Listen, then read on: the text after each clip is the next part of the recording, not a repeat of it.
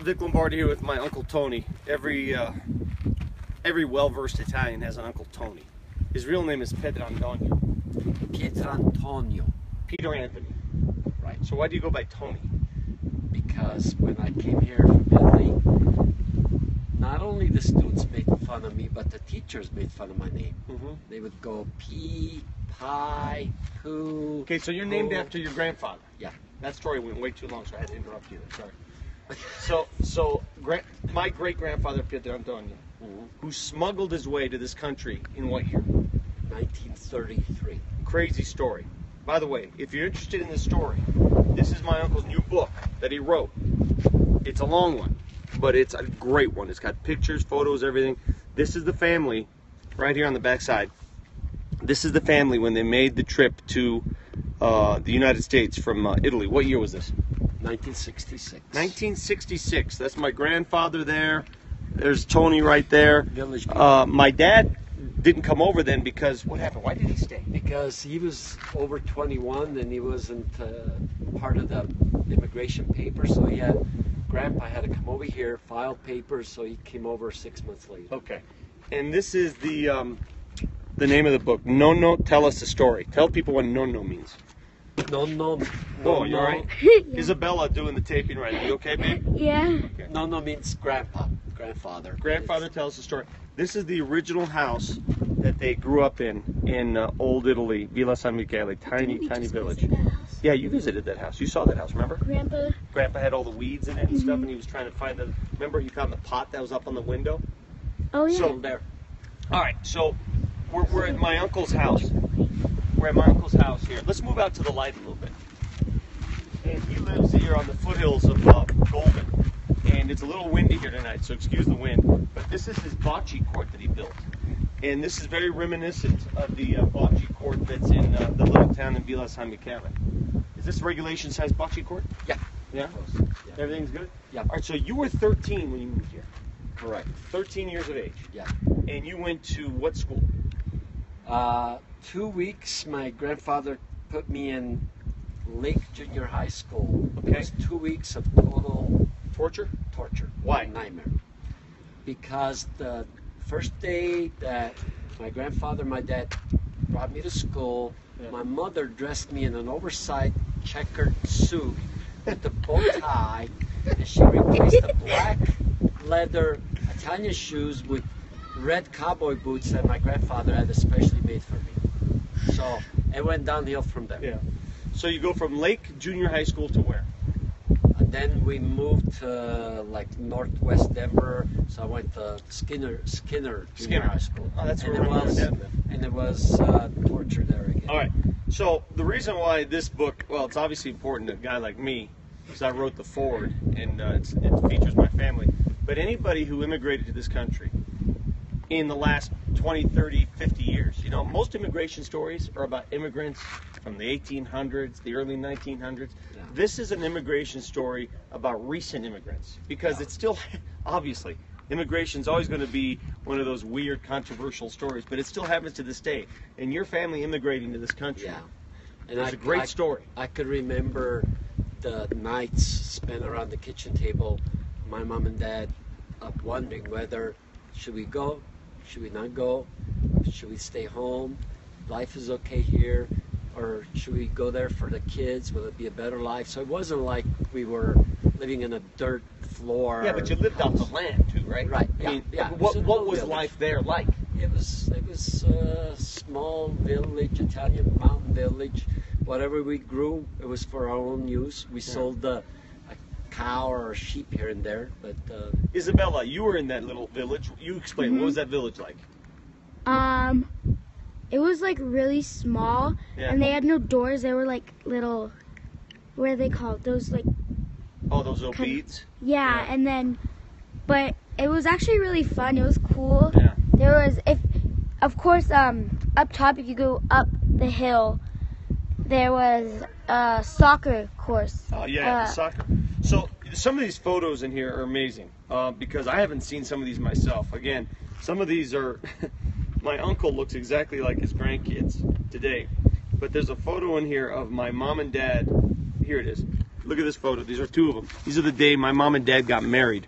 Can you explain what's going on here with the shotguns? Well, yeah, the guys with the shotgun, they would shoot the guns to. That's part of the good luck to the newlyweds. Yeah. I don't know if. Did anybody get hurt?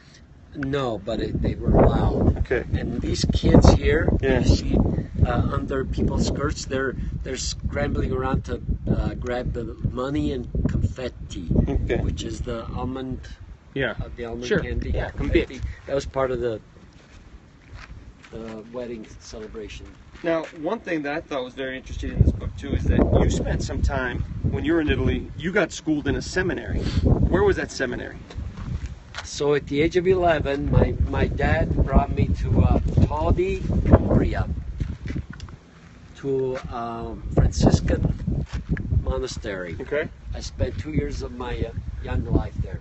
Right here. I hated every minute of it, Yeah. but looking back on it, I'm glad I experienced that life. It taught you Taught me a discipline, lot. though, didn't Yeah. it? Yes, yes. It gave you discipline. Yeah, and I learned how to play soccer Okay. really well. This is the actual photo when my uncle and my grandmother, my late grandmother, no, my nonna, Maria, when they came to the country, right? When you guys left Italy. That was She had a look of anguish on her face. she was going to leave her son and her daughter and their mom and all of her siblings. How in old was Italy. she at this? She was 40.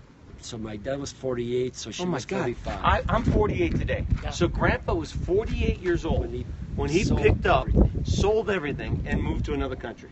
That just 1700 blows me away. $1,700 was in That's this. all he had. Was inside this pouch that my mom had sold, and he had it inside his shirt, undershirt, tied, protected, and so on and so forth. So he came to this country and he had several jobs. He worked as a janitor for many years. He worked for Rocky Mountain newspaper. He worked at my old high school, Holy Family High School. Come here, Aunt. Come here. Aubrey. Aubrey. This is one of your grandkids. Yeah, Well, are there any Aubrey. questions there? Bella, you said something. I said, I didn't see any questions, but if anybody wants to ask Oh, okay. questions. This is my grandfather right here, my late grandfather, Victor. He lived on the corner of 44th and Perry. His yard got voted nicest yard in North Denver It by was the North written up Denver by the Tribune. North Denver Tribune many times. Yes. Yeah, killer tomatoes and roses. Yes. So this book is, again, it's meaningful for someone like me, obviously, because it's about my family. And tell the story real quick. When Nonna, my grandmother, right here, she had to go get her citizenship papers. Remember that? Yeah. To become a true citizen, and they ask certain questions. And what was the question and answer with Nonnina? Well, first let me back up. 6 Okay. months earlier, we went down for the exam. Yeah. And I remember the lady examiner pretty much kicked us out of there and said, "Don't come back here until you can read, Okay. write, and understand English and know a little bit about our government." So my mom said, "Oh, come here, brutta che la femmina." Which means she was so She was brutta, mean. She was mean. So 6 months of me around our kitchen table trying to teach my third grade educated mom and dad about American government political system and Italian English. It didn't go very well. So we went back and so the guy came in and he was pleasant, tall guy, towered over us. He was pleasant, questioned me, I passed. So then he questioned my father, and he asked my father who the governor of Colorado was, and he knew it. Was it Dick Lamb at the time? No, it was John Love. Okay. John Love. So he made him write something, and it's in the book. I have the actual. He made him write, "I work hard," and it was close. I don't know what the hell it was. It was English Italian dialect. And the guy looked at it and he's like, "Okay, all right." So then he moved to my mom, and both my dad and I were like, "Oh God, here we go. This is gonna be trouble." So he asked my mom how to write something. She attempted to write something. It was okay. She wrote "in Denver" correct. Everything else was kind of. But then they got to the political part, and the guy goes, "Mrs. Lombardi, can you tell me who the first president of the United States, the father of our country?" And right away she goes, "Nixon." Oh, that's good, because that's our president now. But I want to know about the first president of the United States. And she's looking at me, And she's like whispering like the guy can't hear. She goes, "Non capisci." I don't understand what he's saying. I telling her in Italian, the first president of the United States. And I think we went over, but she forgot. And so she thought about it. Me and my dad going, okay, this is it. We're gonna flunk again. And all of the sudden, she just got all excited. She goes, "Buffalo Bill." Buffalo Bill.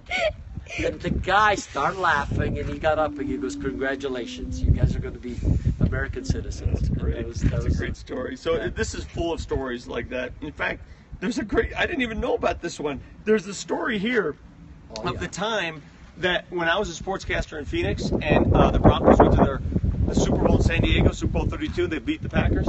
We're huge Bronco fans, obviously. Grew up Bronco fans.